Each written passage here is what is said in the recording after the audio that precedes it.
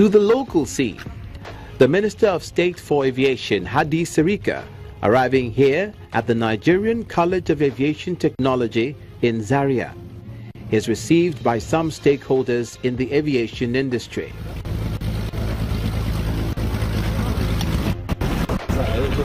He's here for one reason: to unveil the new DA-42NG aircraft.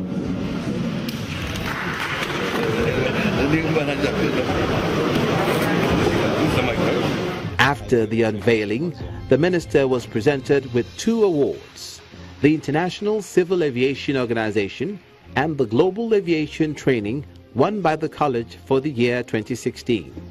I'm more than glad and happy to receive and accept the award as a demonstration of the ability and capability of this great institution. More so because it has been recognized by International Civil Aviation Organization, ICAO. The rector of the college, Captain Abdul Salam Mohammed, says the new aircraft will help improve their flying skills. These new trainer aircraft would significantly improve our flight training experience. And from the angle of cost efficiency, our analysis has shown that it will significantly reduce our operating costs, especially in the area of maintenance and fueling. Training is one key element that is taken seriously in the industry, and the minister says there will be no relenting. An aviation expert talks about the importance of acquiring the DA-42NG.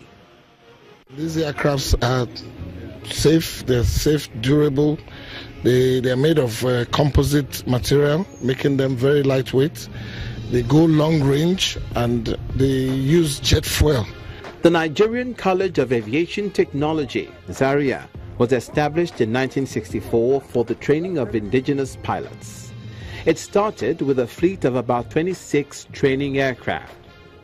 Upon inception, the newly acquired aircraft is equipped with glass cockpit and Garmin 1000, which will make it easier for graduating pilots to transit to new generation commercial aircraft. The Malaysia MH370 is once again in the news.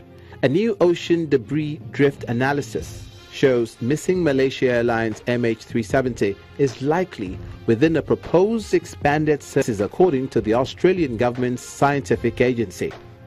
The Commonwealth Scientific and Industrial Research Organisation report featured data and analysis from ocean testing of an actual Boeing 777 flaperon cut down to match the one from the MH370 found on Reunion Island off the coast of Africa in 2015, rather than the wood and steel models used in a previous test. $150.4 million search for the aircraft, which went missing in 2014 with 239 people on board, was suspended when the 2 nations rejected a recommendation to search north of the 120,000 square kilometer area already canvassed, saying the new area was too imprecise. The new debris drift analysis suggests the missing Boeing 777 may be located in a much smaller 25,000 square kilometer zone within that proposed northern search area. The location of MH370, which went missing on a flight to Beijing from the Malaysian capital of Kuala Lumpur, has become one of the world's greatest aviation mysteries.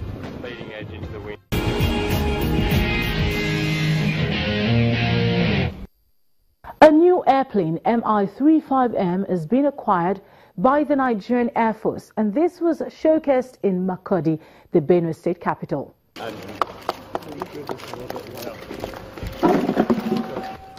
This is Mi-35M, a newly acquired fighter helicopter by the Nigerian Air Force to tackle insurgent activities in parts of the country.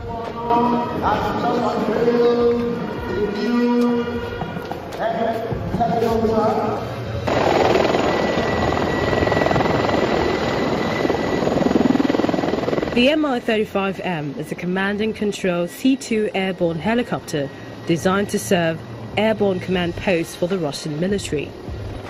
Based upon the Mi-35M attack helicopter, the aircraft features body and wings mounted radio antennas. It is fitted with advanced avionics, a variety of sensors, night vision cameras, Raduga MB satellite station, GLONASS GPS navigational system, and an anti-jamming system. The Mi-35M also features the President's self-protection system against infrared-guided missiles. Wing Commander Mohammed Umar is one of the Mi-35M pilots. He explains the difference between the newly inducted gunships from those already in operation. Jet engines, especially for helicopters, the higher the altitude, the higher the temperature, the poor the performance. However, with these machines, we have newer engines on the machines, which allows us to operate over a wide range of environments all over the country. Air Force pilots exhibit how indeed they confront insurgents in parts of the country.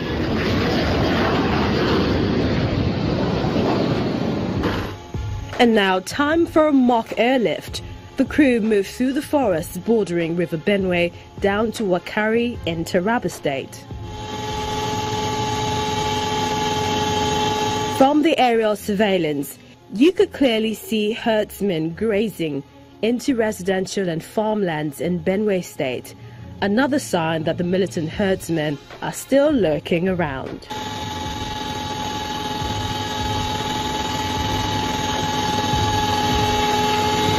Surveillance over, the pilot says the Mi-35M can operate over a wide range of environments. The Mi-35M is a modernized version of the Mi-24 attack helicopter.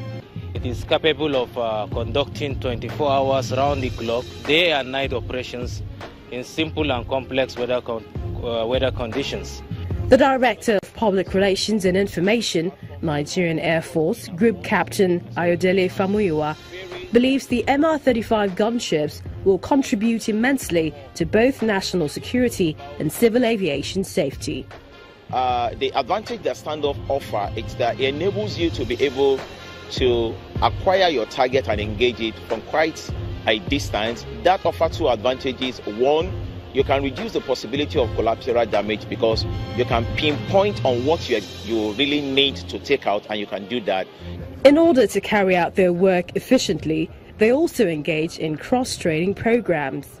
Military standard of aviation is much higher than what obtains in the civil sector. You find Air Force sending our operators to train in the civil sector, so there's that collaboration. For example, you find Air Force Air Traffic Controller being trained at NCAT, that is the Nigerian College of Aviation Technology in Zaria. The Minister of State for Aviation applauds the efforts of the Nigerian Air Force. It has put us in the comfort zone that ought to have been a long time ago.